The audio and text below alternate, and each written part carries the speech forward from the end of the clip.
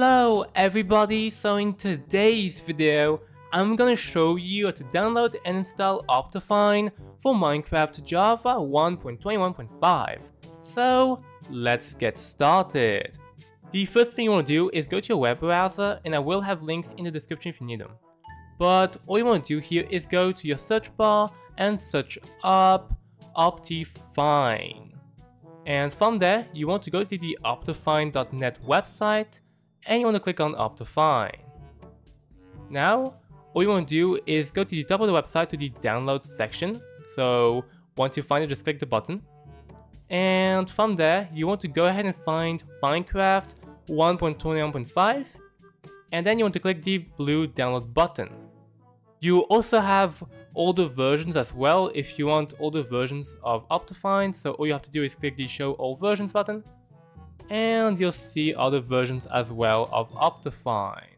So yeah, but all you want to do here is just go ahead and click the blue download button here. And from there, it's going to bring you to a website where you might have some ads, but all you have to do is wait a couple seconds, it's around 5 seconds. And then a purple skip button will show up. So here's the skip button.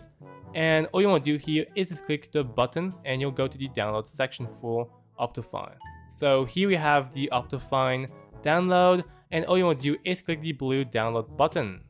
So yeah, once you click the blue download button, it brings you to a new website. Now you don't have to do anything here, but all you want to do here is just wait for the OptiFine download to validate. So it should show up as a pop-up, and then like so, and then you can just go ahead and close your web browser. So yeah, now you're done with the downloading stage of OptiFine, and you can close your web browser.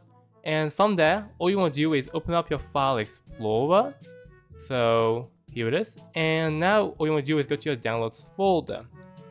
And from there, you should see OptiFine. Now you might need Java to open up OptiFine. I will have a link to Java for Windows in the description if you can't open the installer. But once you double click it, it should look like this. And all you want to do here is just click install. And from there, it should say it is installed successfully. So just do OK, it will close everything. And now you want to open up your Minecraft launcher. With the Minecraft launcher here, you'll be able to check if you have OptiFine. And then you'll be able to just click play and go ahead and play Minecraft. So here we see that we have OptiFine. As this is the latest thing we have, it is selected here by default. So it should show up right here. And just click play. And basically from there, all you want to do is wait a couple seconds and Minecraft will open up with OptiFine. And then we'll be able to go ahead and try out OptiFine. Okay, so here is Minecraft. And yeah, basically all we want to do here is just go ahead and try out OptiFine. So I'm going to go to a single player world here. And I'm going to go to a tutorial world.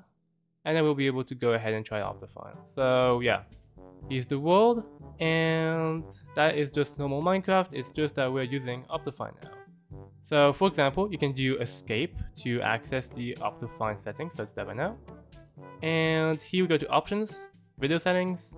And now we have OptiFine settings. So we can see shaders, details, animations, quality, performance, and other. You can have shaders like so. And click done. And here we have other performance enhancing options as well that we can modify to have more performance. But with OptiFine, we mainly want to use it because we can have shaders on Forge mods. So yeah, these shaders here that you can download and add to the shaders folder, you can use this on Forge mods, which is cool if you're using Forge. If you have Iris, so that would be for Fabric mods. Iris is how you get shaders on Fabric, but OptiFine is how you get shaders on Forge. So yeah, in today's video, I showed you how to download and install OptiFine. And if you like this video, make sure to like and subscribe, and see you for the next one. Bye!